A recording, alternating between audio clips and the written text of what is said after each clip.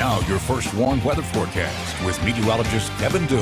Well, highs for our Friday made into the upper 80s and lower 90s across the state line. 92 was the high today in Rockford, 93 in Janesville, 78 degrees is the normal high for the day, but now we're down in the 70s across the area. 75 is the current temperature in Rockford, and we're down to 73 in Rochelle and 74 in DeKalb. And for those of you in Dixon, 75 currently. And despite seeing those really high numbers there for our highs, it really didn't feel all that bad out today. We had dew points in the 40s and lower 50s in a few spots, and that means that our humidity was around 20 to 30%. So it was very dry out there. So there really was no heat index, and there's also a pretty good breeze out there as well. So that made things feel rather comfortable for most of our day. But this heat is going to continue with us at least for a few days. Now, the biggest reason for this heat is this pattern in our jet stream. Up to our northwest, this sort of overarching pattern, or this ridge as we call it, also known as a blocking high. This particular pattern is what's responsible for the warm weather, not just for us here in the state line or even just in the Midwest, but across pretty much the whole central part of the country. And as this jet stream advex a little bit further eastward and we eventually get a little bit more centered with this pattern here, we will continue to see that warm air flowing into the state line.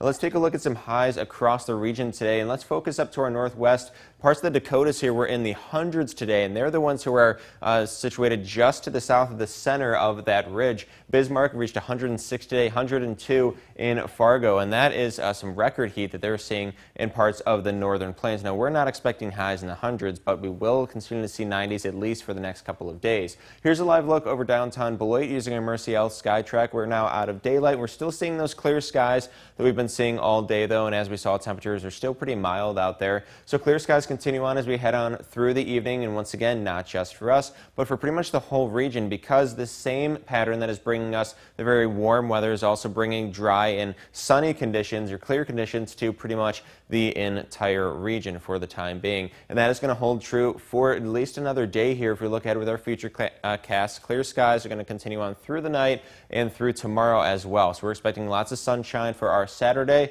and then through the night between Saturday and Sunday, we'll likely see a few more clouds move in, especially heading into the Saturday afternoon. We're going to see a few more clouds push in from the south, and that's when we will see a slight chance for one or two light passing showers to wrap up our weekend. Now tonight, temperatures are going to be dropping into the middle to upper 60s thanks to those clear skies. Otherwise, we'd probably be staying in the 70s, but still is very warm considering this time of year. Our normal lows are in the middle 50s. Tomorrow we are back in the 90s, and we're actually going to be approaching some record heat tomorrow. We're forecasting 93 here in Rockford, and the record for tomorrow, June 5th, is 94 degrees. That was set back in 1934, so we will get awfully close to breaking that record if we don't at least tie it or break it come tomorrow. And then Sunday we are expecting 90s for at least one more day as we're back in the lower 90s, and that will make 4 days if we do hit 90s both tomorrow and Sunday. That'll make 4 consecutive days in the 90s. That already exceeds the normal amount of 90-degree days that we see throughout the month of June in Rockford. The exact normal is 3.9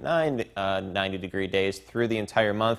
If we can actually exceed that number before the end of the first week of June, that's pretty impressive. Then temperature is going to cool down just a tad heading into next week. We do see rain chances increase as we head into the middle of the week, but temperatures are still going to remain above normal. We're talking middle to upper 80s through the end of the week.